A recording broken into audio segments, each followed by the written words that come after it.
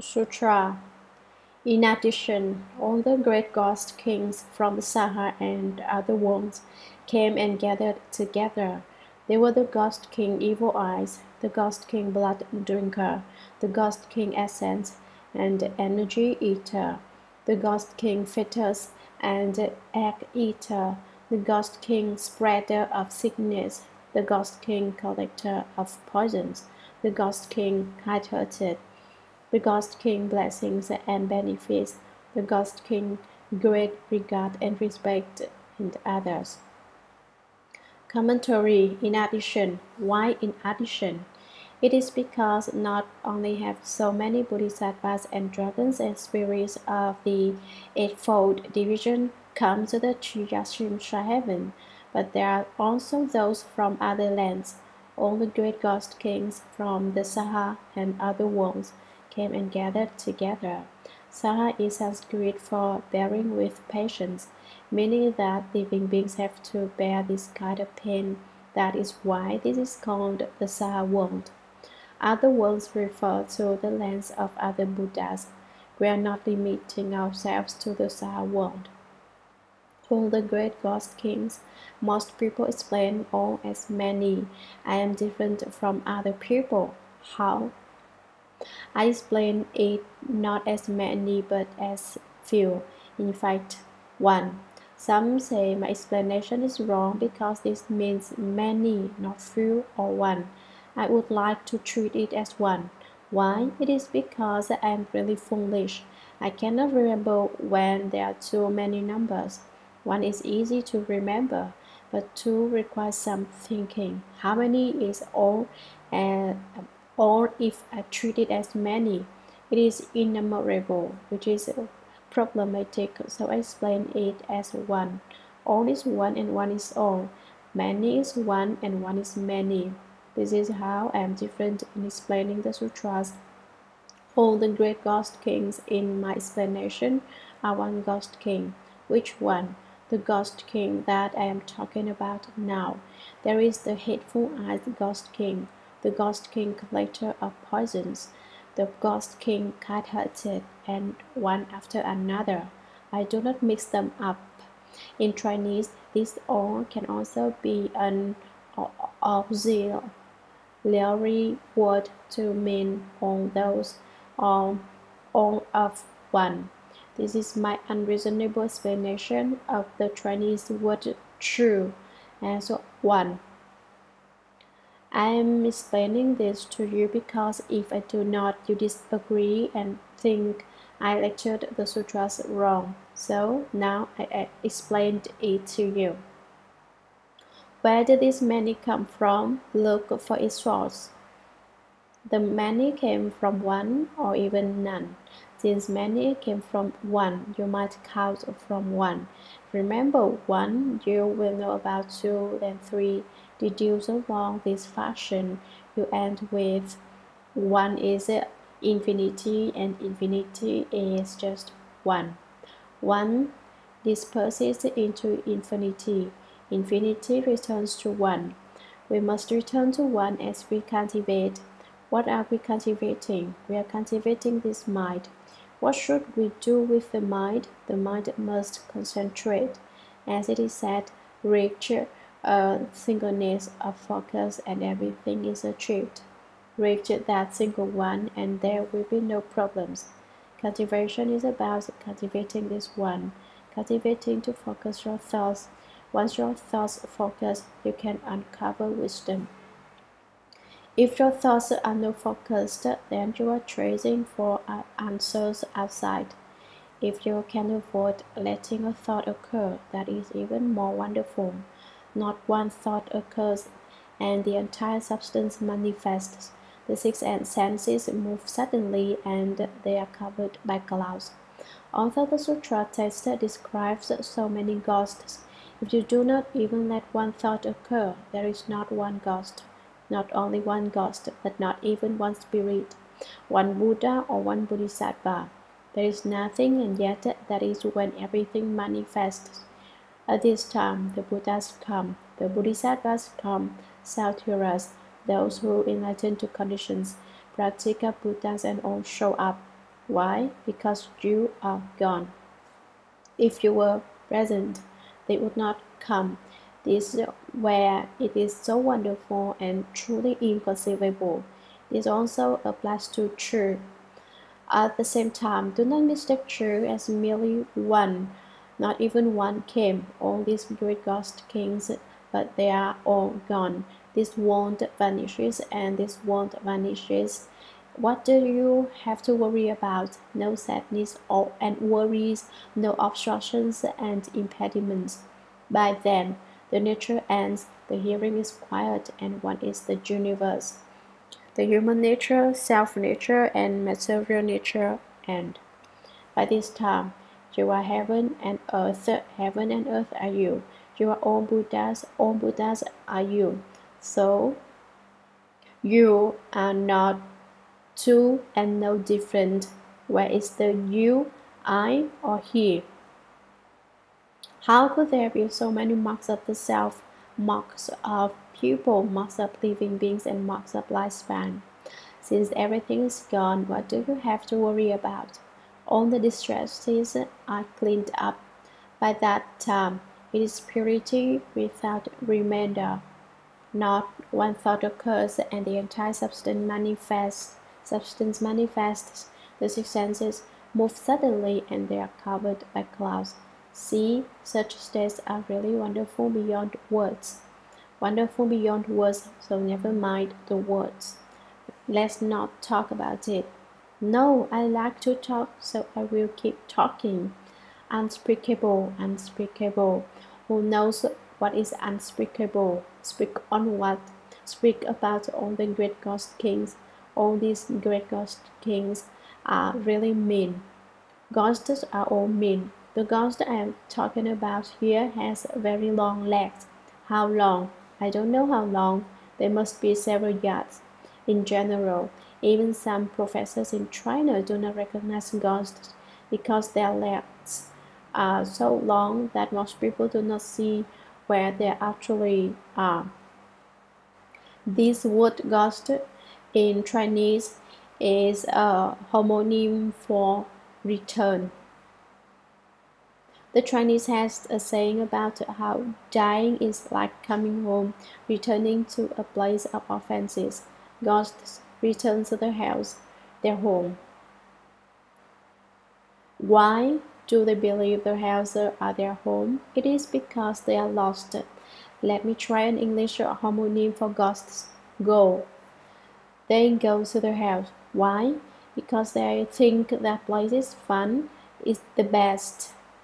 They run to the mountain of knives, trees of swords, works of oil.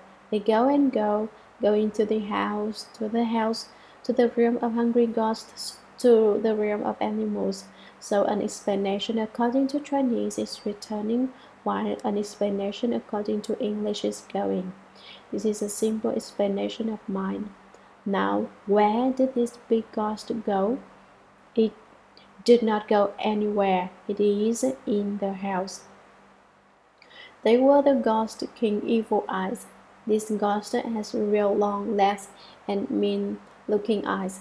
Evil eyes means when you see how ferocious his eyes are, you tremble. The ghost king blood drinker, he focuses on drinking living beings' blood. He goes to drink beyond anywhere it is found. The ghost king essence, an energy eater, is Isaka in Sanskrit. The light Bisasha is the Suragama mantra in the Suragama mantra is this ghost king essence, and energy eater.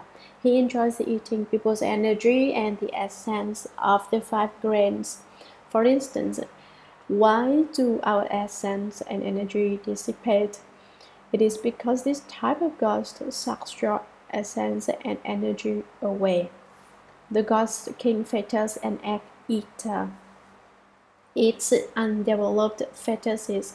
This type of ghost is placentas that fall off of newborns born earlier than expected. He also eats ghosts. How come he became this type of ghost? It is because in past lives he used to like to kill. He will not even share the meat and blood he prepared with his wife, not to mention other people. He eats and drinks his own butchered game, unwilling to share with others. It is a sign of stinginess. That is why he died and became a ghost king feeder and egg eater who is such nasty things.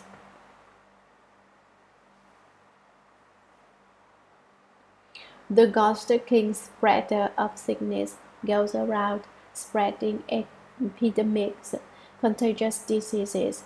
Diseases occur because some ghost king spreader of sickness is distributing them. The ghost king collector of poisons is a good ghost and not a bad ghost. He will suck away any venom you contracted and cure you. This type of ghost is the transformation of Bodhisattvas who came to save living beings. He does not poison others. Instead, he sucks out your poisons, no matter who you are. This is a good intentioned ghost king. The ghost king kind-hearted is compassionate. Although a ghost enters among the ghosts to save them so that ghosts develop the Bodhi resolve, the ghost king blessings and benefits is the wealth fortune spirit who bestows and increases blessings. The ghost king great regard and respect and others, and all so many ghost kings as described earlier came to the Triyashimsha heaven to listen to Shakyamuni Buddha explain the Earth Star Sutra.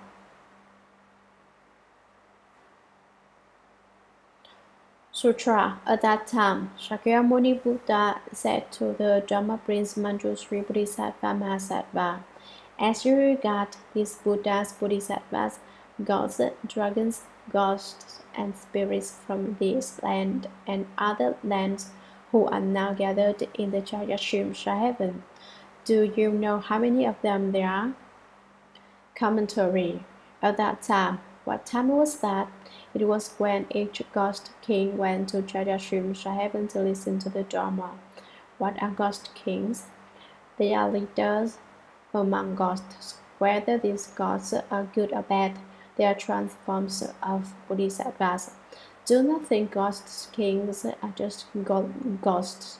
Ghost kings made vows in past lives to teach and transform living beings, using various means. Some pulled in on being using compassion, some used ferociousness to tame living beings. These are the two ways of disciplining and attracting. Some beings developed their resolve for Bodhi when they met a compassionate ghost king who used gathering in to teach and transform living beings. Some beings met ferocious looking ghost kings and developed their resolve for Bodhi, an example of teaching and transforming living beings with discipline, since we understand that all ghosts are transformations of Bodhisattvas. We know there is really no good or evil ghost king. Where the good and evil come from? From every living being's karmic retribution. When living beings' evil karma matures, they see the ghost king evil-eyed. When living beings' good karma matured, they see the ghost king kind-hearted, regardless of evil karma or good karma. When it repents, it changes. When evil karma repents, it turns into good karma. When good karma repents, it sometimes turns into evil karma. We will not be turned by good or evil karma if we were cultivating the Buddhadharma. We will only work toward good karma and not turn to evil karma. We will not enter stray. Why do we study the Buddhadharma? We want to flip over and earth over. Flip heaven and earth over, shatter the universe. Why do we want to shatter heaven and earth? Heaven represents good karma, while Earth represents the evil karma. Turn back the good and evil karma of heavenly and earth. Walk down the path of goodness and not the path of evil. Do that, and the evil ghost kings would be rendered powerless. The good ghost kings would be unemployed or retired because they have no work to do. I am very unhappy with recorders during my Sutra lectures. Why? It makes some of refuge disciples dependent and lazy. No one is personally taking notes. I notice that everyone used to pay attention and write lots of notes and records everything very clearly. But now, no one takes notes anymore. People do not pay attention when they are listening. They forget when they read. Soon enough, they return everything I said to me, forcing me into retirement. Since both good and bad ghost kings are useless, I, as Dharma master, am useless too. So, I cannot make good ghosts and bad ghosts retire. If they are out of a job, then I would be unemployed too. I would not have any sutra to lecture on. No lecturer, no audience. Without an audience, what is the point of being a Dharma master? At that time, Shakyamuni Buddha said to the Dharma prince, Manjusri Bodhisattva Mahasattva. Manjusri Bodhisattva is also called Wonderful Virtue Bodhisattva and Wonderful Auspiciousness Bodhisattva. Why is he called Wonderful Virtue? He was born with 10 auspicious signs. Light lit up the entire room. Sweet dew overfilled the place. 7 gems welled forth from the earth. Hidden treasures magically opened up. Chickens gave birth to phoenixes. Pigs gave birth to dragons. Horses gave birth to chimeras. Cows gave birth to mythical beasts. Millets in the galaxy turned to gold. Elephants had 6 tusks. He is called Wonderful Virtue because he had these 10 inconceivable wonders. He is called Wonderful Auspiciousness because he was born with these kinds of auspicious omens. Actually, this Bodhisattva is no longer a Bodhisattva but a Buddha.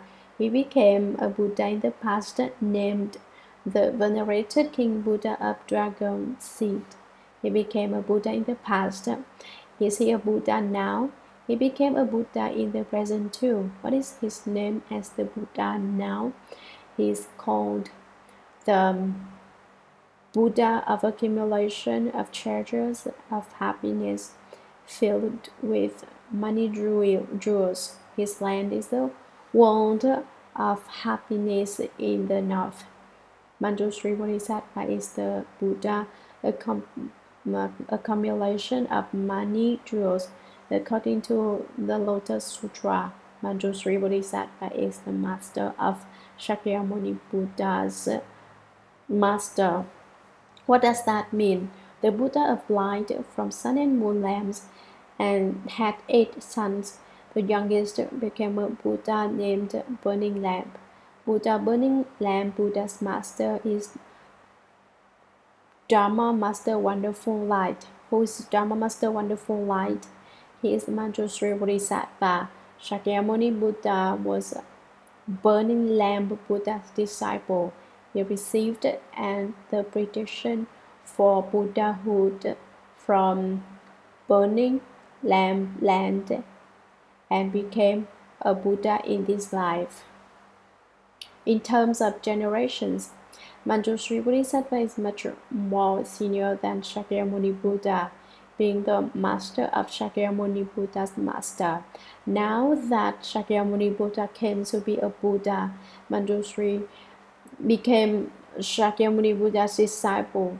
See how Bodhisattvas do not hang on to any outer size at all. For them, there is big or small, high or low, various discriminations. When I lectured on the Veda Sutra, I often told you that the Dharma is equal and level without high or low. Now that we're in this house lecturing on the Sutras and explaining the Dharma, there may be my masters or disciples from the past. Now that you are studying the Buddhadharma, you will become enlightened and realize Buddhahood if you learn to have the way, possess virtue. Perhaps I will request you to my master. The Buddhadharma is inconceivable, so the wonderful strengths of wonderful virtue and wonderful auspiciousness are examples. Once you understand, then living all marks is all Dharma. If you do not understand the text too much, you are wrong in every turn, falling into emptiness based on the unconditioned. I speak extemporaneously when I lecture on the sutras. Sometimes my explanations shatter the heavens and sometimes quake the earth. But I do not care whether the sky collapses or the earth caves in. I do not care at all. There is nothing. All dharmas are without a self, without people, without living beings, and without lifespans. So what does it mean by the Buddhadharma flourishing? The Buddhadharma declining proper Dharma. Ending Dharma, everything is false. Dharma ending Dharma, everything is false.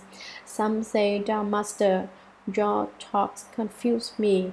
I meant to confuse you. If you understand, you would not listen to my sutra lecture. Okay, let me keep explaining this confusing sutra. Bodhisattva Mahasattva. Mahasattva is a great Bodhisattva. Who is this great Bodhisattva? Manjushri Bodhisattva. Shakyamuni Buddha asked Manjushri Bodhisattva, as you regard these Buddhas who have come to the heavenly palace, Bodhisattvas, gods, dragons, ghosts, and spirits from this land, this world, and other lands who are now gathered in the Jayashimsha heaven, do you know how many of them there are? Do you know how many Buddhas will come to the palace in the Jayashimsha heaven to listen to me speak the Earth Store Sutra? How many Bodhisattvas? How many ghosts and spirits? Are you clear on the exact number? Why do I ask you? Because you have great wisdom, true wisdom, and wisdom that thoroughly penetrates the source of the Dharma. Now, let me ask you, do you know how many Shakyamuni Buddha? Okay,